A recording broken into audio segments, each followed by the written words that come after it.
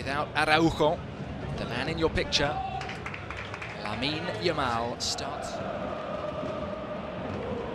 Rafinha all turned away by Koundé. Here is Cruz.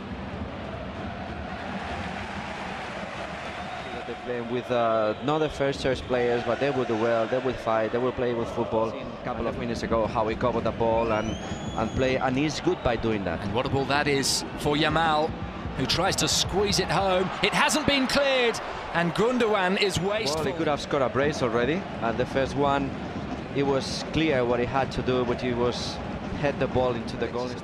Different player, top talented player, possibly filling that gap on the left wing, on the false left wing that he hasn't been. And just Chappy, as you were talking about, Barcelona's left centre-back, a very important clearance, a touch from Christensen. Maintain that high pressure and trying for marking when, of course, they're defending.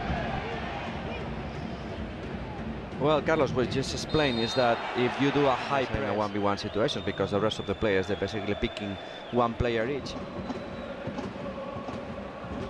De Jong with the 360 spin out wide to Yamal. 2 assists last weekend at Villarreal. He gives it back to De Jong. Ruben's clearance.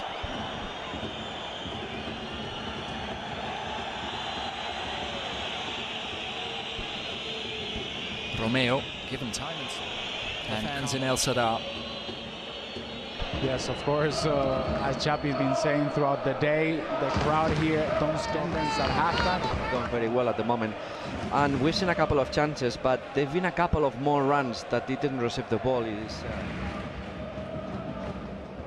You know what happened with that team? That, of course, the manager can tell that you do that, but when you've done it 5 times and you haven't received the ball, you stop doing it. Because he's not picking up possession slightly deeper, feeding Yamal.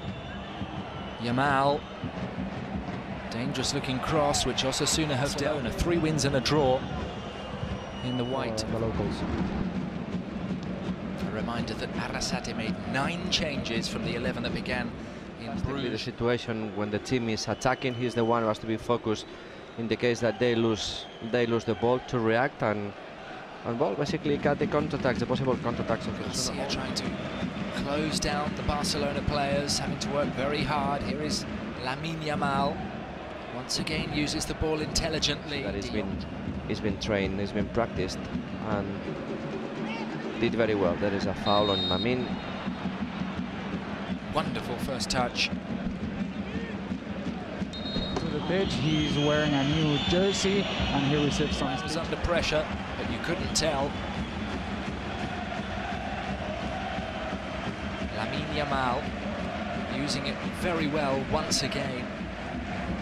Let's see, we still don't see the board. We see only Ferran Torres ready to come onto the pitch. And attention, because Íñigo Martínez is also foul given against Yamal. And Íñigo Martínez clearly should be for. He has been playing as a striker who can do well also.